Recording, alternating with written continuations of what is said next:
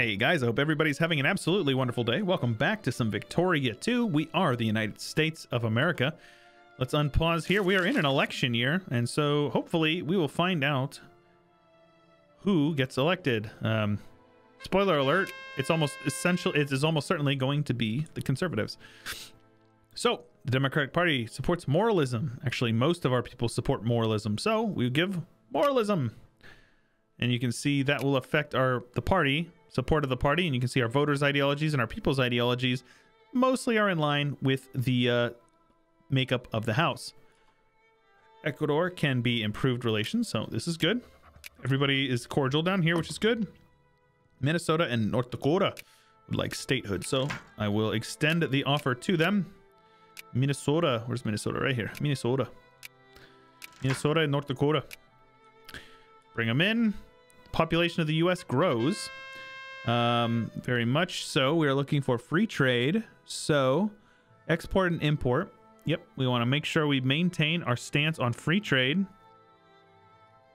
Everybody becomes, yep, this is good. That's what we're looking for. Gain some of this, and here you can see here, coalition of conservative and reactionary parties gathered 56% to win the Democratic Party over. Looks like the Whig Party actually pulled through some decent votes, which is a little interesting to see. But Iowa is also looking for statehood.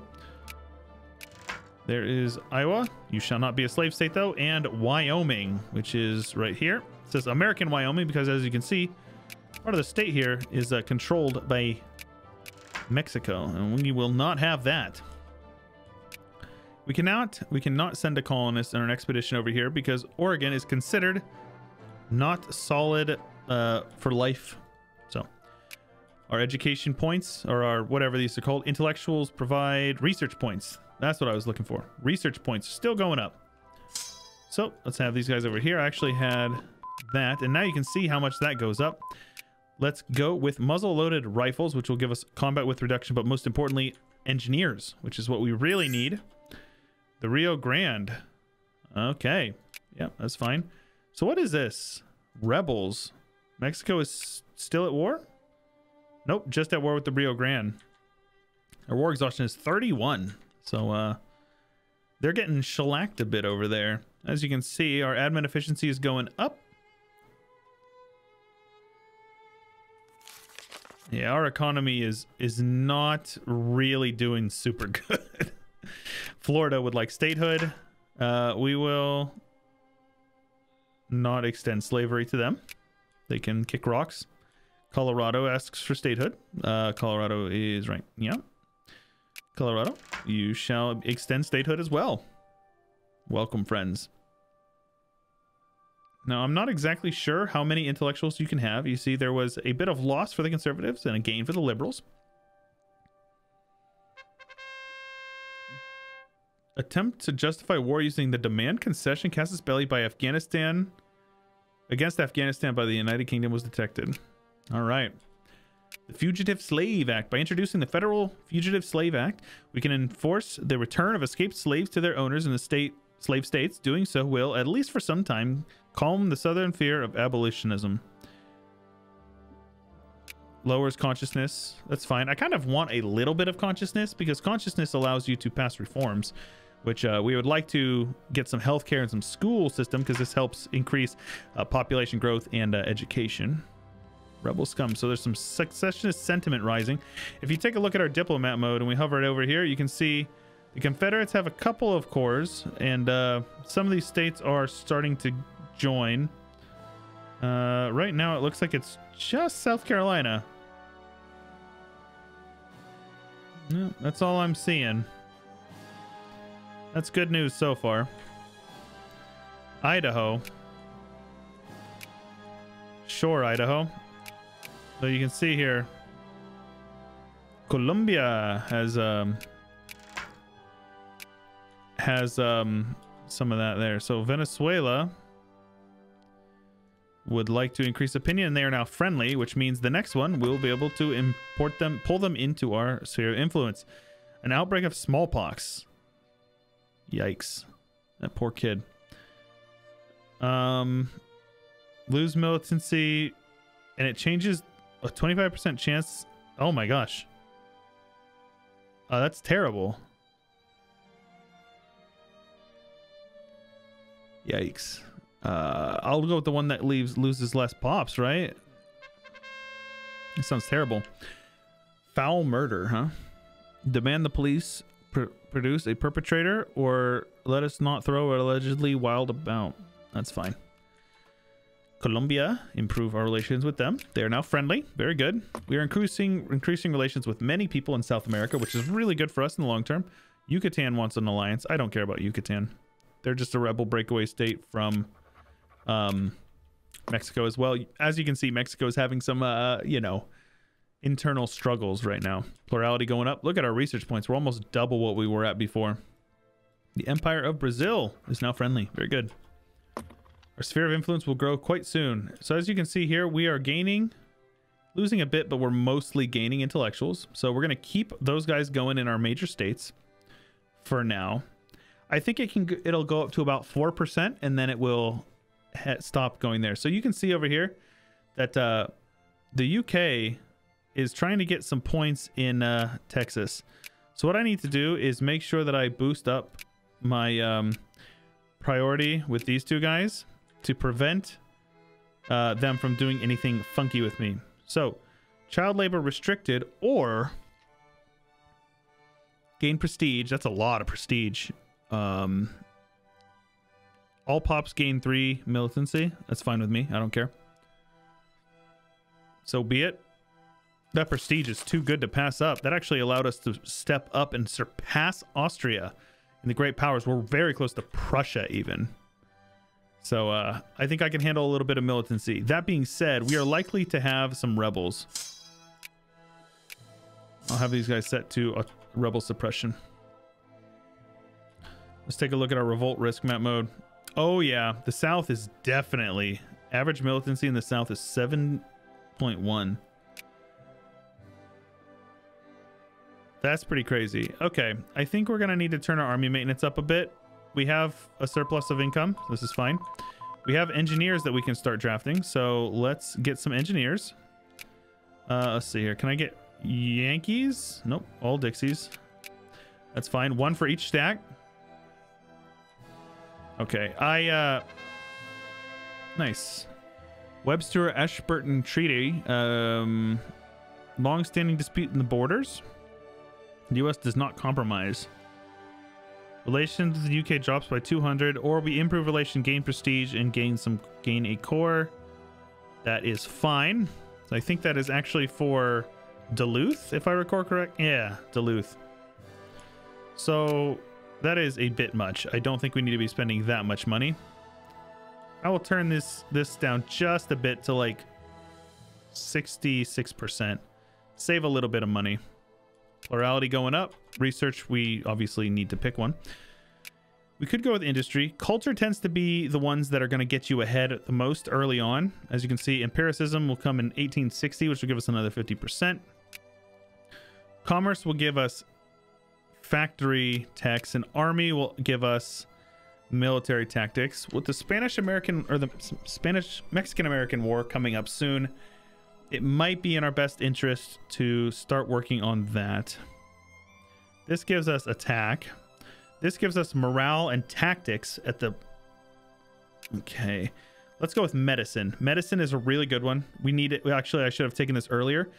Medicine gives you pop growth things. So medicine is good. Plus, it gives us supply limit, which is going to be really useful because if you take a look at supply limit around us, if we're going into Mexico, we're going to be having some issues. Just like this army, they're going to take a ton of attrition being out here no matter what. So raising that is going to be good for us.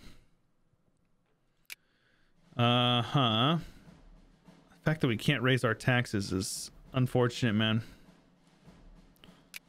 Let's raise our tariffs a bit. I hate doing it because it does hurt American economy, but let's just raise it up to 25. That's fine. The reason why I want my army to have a little bit of I think what that alert is telling me is that people are joining the Confederates, right? Yeah. So North Carolina, no. Yep, Virginia joined the Confederates.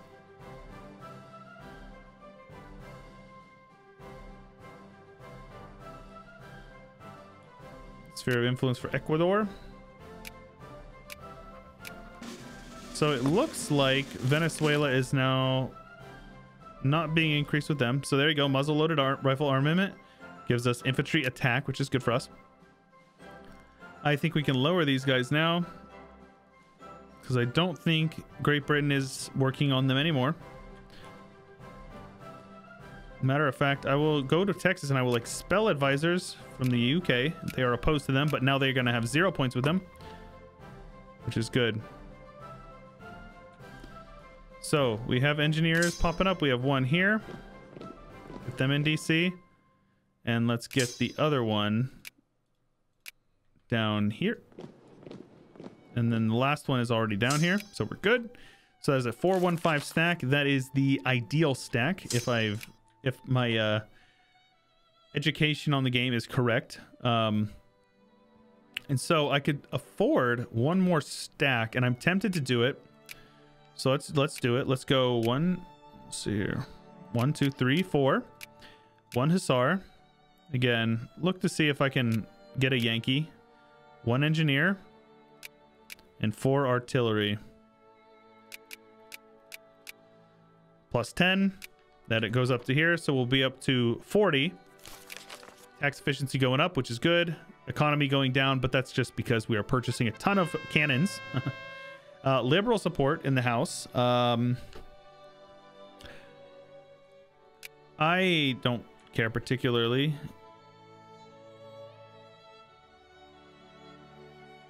Liberals gain militancy, huh?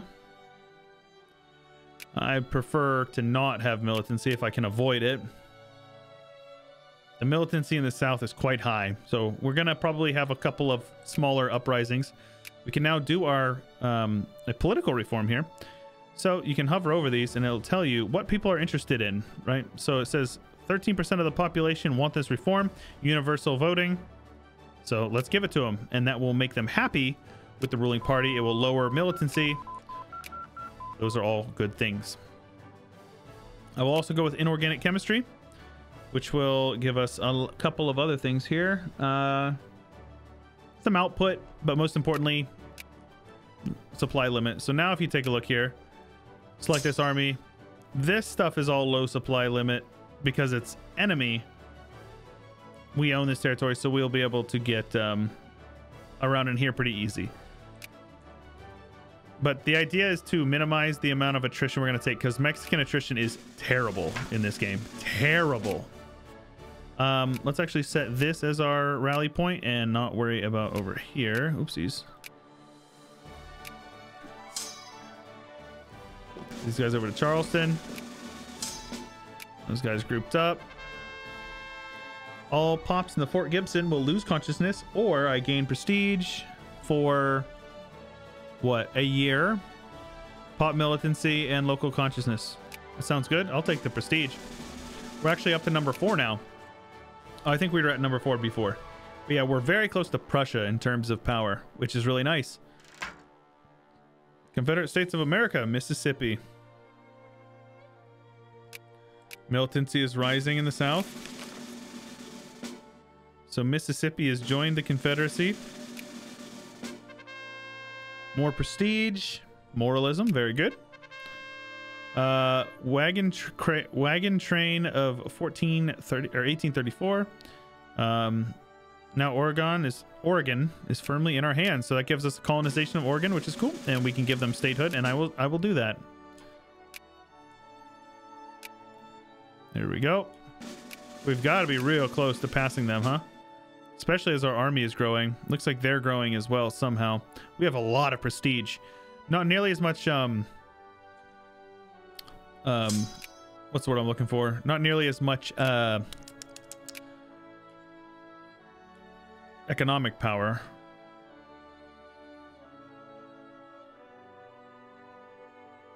This is good. As long as we're like basically breaking even, I don't need to be making a ton of money. So military hospitals, population growth, and army attrition, all very good things to have here. As our population grows, our economy will also grow. You can see factories. If you take a look at what we got here, we have like a canned foods factory, which is essential for many different types of army recruitments. You have steel, you have wood or lumber, I think it's a sawmill, a textile mill. Bottling works, which is really good for economy because this is an export. So if you take a look here at our trade, you can see we are exporting in high demand, huh? Does it say they're all in high demand? Not in high demand. So that's a price change. Interesting. Okay. So it says AI because it's automated. You can see here the price has gone down because not a lot of people are buying it, which is good. One thing that I think would be smart is if we were to buy a few to keep in stockpile. What that does is that will essentially, we sink a bunch of our money, but it doesn't let other people in the world purchase them. So what this does is it will raise our stockpile to get us up to, say, 500. It'll tank our economy for a few months. And as you can see here, we are purchasing lots and lots and lots of it. Where are we at here? There you go. Now we have a stockpile and it will go back up. And so what this means is we will try to maintain a stockpile of at least that. I will also do the same thing with guns, because we want to make sure we will never fall short on guns. Ammunition, same thing. 500 seems like a sweet spot. And this isn't necessary. Like I said, this is going to destroy our economy for the time being, but same with canned goods. I want to make sure that we stay up on canned goods. We don't need as much of that. But as we finish this up, Venezuela can now be added to our sphere of influence. We have our first South American nation in the sphere of influence of the United States. So, very good stuff. Oklahoma, where the wind comes sweeping down the plains. Through the plains, I think. You shall join. And our economy should stabilize as we finish buying up all these goods. And there you go. And that means most of the stuff that we produce is being sold, which is really good for our economy. Reform rally. People have taken to the streets in one of our states, exasperated over the lack of political representation. Held a rally calling for our government to institute political reform. More conservative or liberals and socialists gain militancy. Goodness gracious, we have socialists? I hope not. Just kidding. So this is fine, actually. As long as we don't have rebels popping up. We just have some rebels popping up here in Manassas. Manassas? What is this called? Manassas? So it looks like most of the rebel issues in the south have mostly resolved, which is good. Let us turn our army minutes down just a wee little bit. Save a bit of cash. Keep our economy rolling. So hopefully this event will happen soon. Manifest Destiny, I think, is the decision to incorporate Texas. And in order to do that, state and government, huh? All right, so that's the next research here, which is good because we literally are doing it right now. The national focus is also nice. So it looks like we're at 4% here. So what we do now is we go down and we say, hey, the next 3 states here, would you guys please encourage intellectuals, which will then in turn give us more research points. So all good things. Paper production, yes. Our research will continue to increase the amount of production we're doing, which is good. Slave market, repulsive. Sure, that's way too much reading for me. An election is on. Let's see how it turns out. Alliance offer from Venezuela. I'm going to decline that because Venezuela tends to go to war with Colombia. And I do not want to have my my allies down here receiving any reason, like getting any reason to get mad at me. Nope. We want to not have as much interest in tariffs. Min life rating, military hospitals, and army attrition. Very good things. So Venezuela, so if he gets him up to 100, he will be able to... we are a laissez-faire, though I think I want to go for interventionalism. So let's do that. That will give the Whigs, liberals, which is the Whigs, a little bit more excitement in the natural populace. Colombia can also be added to our sphere. what I was going to say is, since Texas is at 100, any points that I send into them, it will use these points that would go to them to lower other people's influence. So since the UK is working, Prussia passed me again, or France, maybe France and Prussia are going back and forth quite a bit. But what I'm doing here is let's turn our army spending up just a bit. As you can see, the Conservatives gained a bit of power and population growth is good. The Democratic Party is ruling party. Coalition, conservative, and reactionary parties somehow got 100. Add these guys to our sphere. Good stuff. Add these people to our sphere. Good stuff. And I think now we can start worrying about Peru. And as you can see over here, Venezuela is no longer being influenced by England, or Great Britain. So we don't need to worry about them. And now you can see we're putting plenty of influence points into these guys. Discriminatory school system. The schools in Boise are heavily geared towards supporting small Yankee minority there, and as a result, the Native American minor citizens feel oppressed. I'll gain the research points. That sounds good to me. Any and all research points are appreciated, for sure. We're up to almost 20 research points a month, which is really good. Nope, we will not ally Colombia. As I said, they tend to go to war with Venezuela. I want to keep my sphere. Oh, what is this? Supply limit map mode. Oh, yikes. South America not looking good for that. Ecuador is almost ready to be in our sphere. Bolivia looking okay. Rio Grande do Sul, I think they're actually at war in the 1836. Chile is in our center, our sphere. Chile, no. I'm not going to ally any of these guys, honestly. Because if they go to war with each other, then it pulls them out of my sphere, which is just annoying. Let's do this. This is basically like army maintenance in EU4. It allows you to have their morale. So if we scroll in here, you can see their morale is at like 50% or whatever. You know, about 45%, because they're receiving 45% of their funding. So Oregon asks for statehood. We shall allow them on the condition that they do not practice slavery. Because I'm a good guy. So let's get our armies over here together. It is time to go to war with Mexico. For Manifest Destiny, quarantine the province, or how bad could it get for cholera? Oof. Savannah. Let's do that there. Let's also turn our army maintenance up. Gonna need it. And let's turn our administrative spending down a bit, down to like 50%. Gonna keep my education spending as high as possible. Texas supplies for statehood. Trust the common man to get it right. Of course. Obviously, we do not extend slavery. So, now that we've integrated those guys, we have to take a minute to see. Let's go with professionalism. The morale and tactics will be useful. So if we take a look at what these guys have going on here. They have a total of 5 Miltex, and I have a total of 6. So, theoretically, we have an edge here. So, we can now manifest destiny, which will gain infamy, which is fine. If infamy is essentially aggressive expansion in this game. It's kind of the analog here. We will gain a bunch of cores, and essentially we're saying, hey, Mexico, give us that land. We have a claim to this because we have the rest of this land, and this is our land as well, and you should just give it to us. Mexico refuses, and thus to war. I love the war deck sound as well. So, they are allied to Nicaragua. I don't care. Matter of fact, they will not accept. They will not accept because we're at war, which is fine. So let's go down to speed 4 here. The Nashville Convention. Nashville. Cool fact, that's where I live. I am a Nashville boy. Lowers our consciousness, which is fine, I suppose.